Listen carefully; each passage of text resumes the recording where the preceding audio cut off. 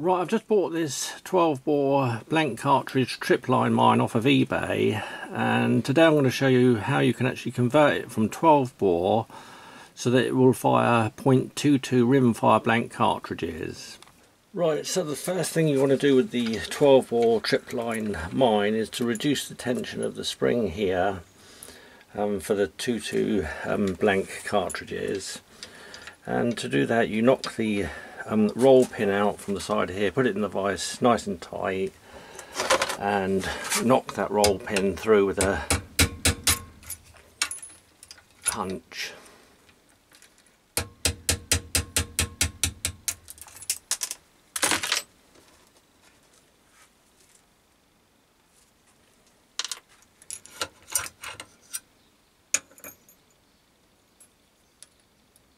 And then you take the spring. I've already altered mine, but what you do is cut off 2 full coils from the end with a pair of wire cutters, and then heat up the end here red hot. Whilst it's red hot, push it onto a flat metal surface. That'll push the last 2 coils together there again and make it nice and square. And I alter the spring like this to reduce that tension, because this one is actually designed for 12 bore cartridges, which would have a lot more recoil.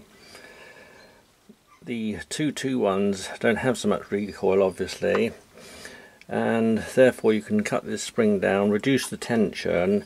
It makes it much more sensitive on the tripline sear, and it also makes the mechanism much easier to cock. So then I can reassemble it, put the firing pin in, or the bolt, put the spring on,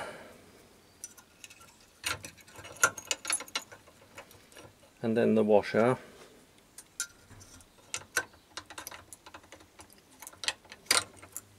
Then pull the spring up past the roll pin hole, or the washer past the roll pin hole,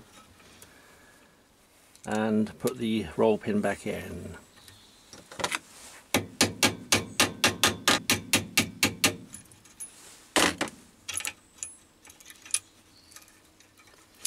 And try and get that one even.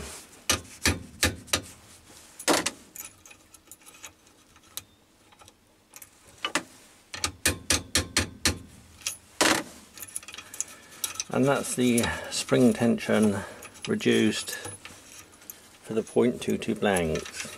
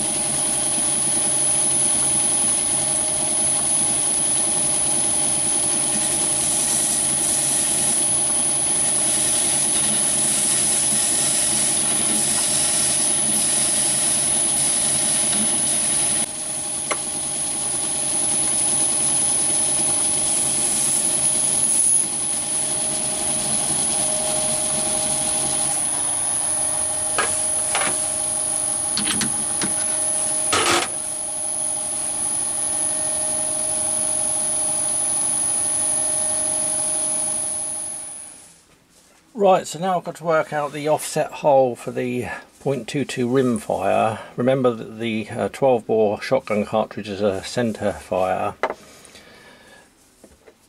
I could use this one that I've already done and put it onto the new one and use a transfer punch down through there to get the correct position. But I'll show you how I did it in the first place. I got one of the .22 Rimfire cartridges, put it onto the top of the component there.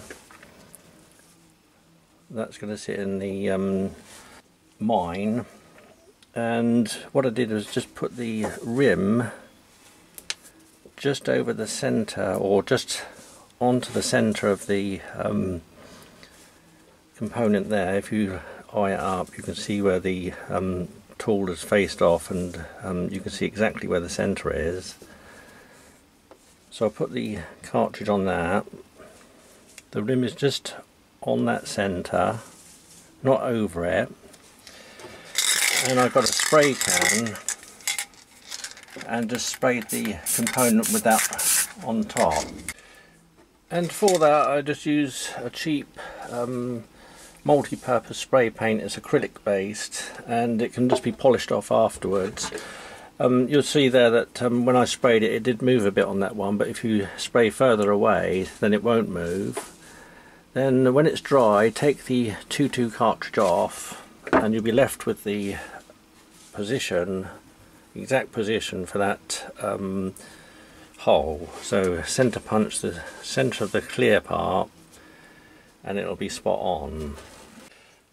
And there's obviously more technical ways of working that out, but this is just a quick method to save having to work it all out.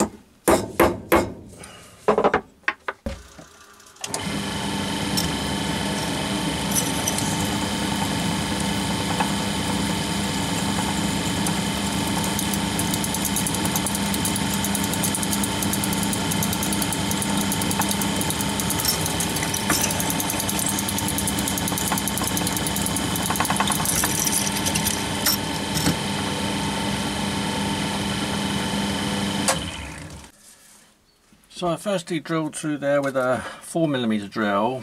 Now I'm going to use an 8mm drill and drill down so far just for a small step for the actual rim of the .22 blank. So this is where the cartridge will sit in.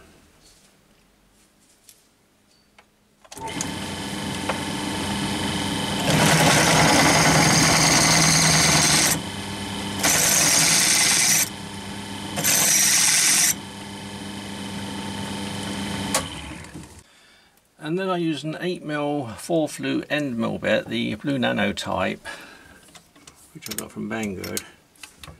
I line that up with that already machined 8mm step hole, and I'm just going to clean up the shoulder inside so that the rim of the .22 will sit nicely on that square face.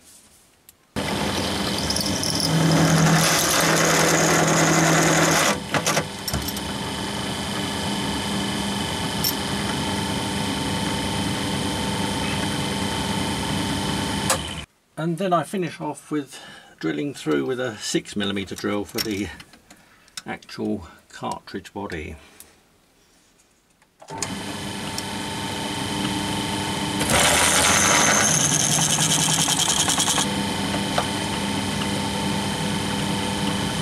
So now I've just polished the paint off the front face here and deburred it a little bit. This is the finished component. You can see there that the .22 Rimfire will drop down into that part there, and it can also take the longer cartridges.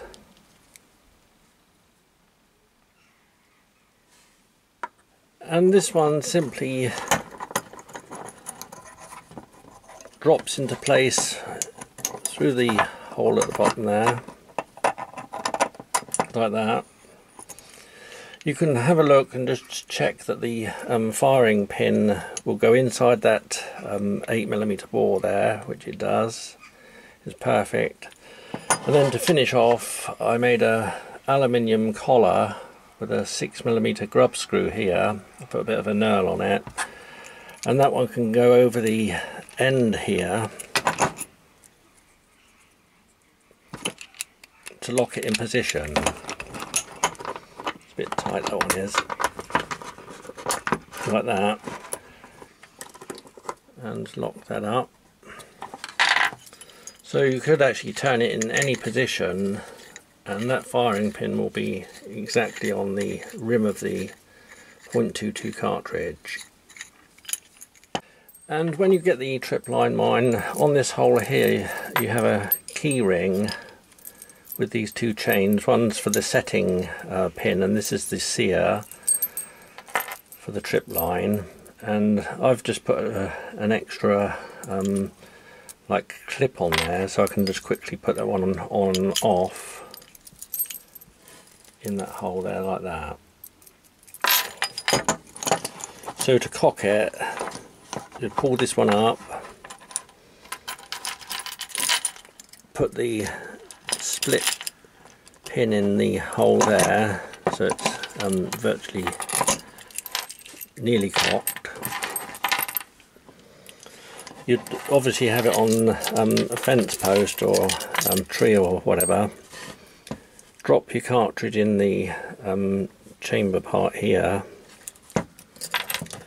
Pull this one up a bit further until the groove comes up above the top part of the trip mine, and then place the sear into that one with the trip line coming off here. And I can't actually show you it going today because I live in a very close neighbourhood, and I don't want to wake anyone up or think that someone's been shot or something. But a later day I'll show you this one working. So that's what it looks like close up. You can see when I turn that component there, or the chamber, that the firing pin is on the rim of the .22 no matter what position it's in. The spring tension is just right, it dents the cartridge and sets it off every time. The sear is much more sensitive, not being on a tough spring, and it's much easier to cock. So it's an excellent tool. They're great for keeping trespassers off your land or farmland or whatever, poachers. And you can also put them around, or put one around the camping area in the wild if you live in places where there's bears or whatever. And when the trip line sets this one off, you'll know that there's something coming into your camping area.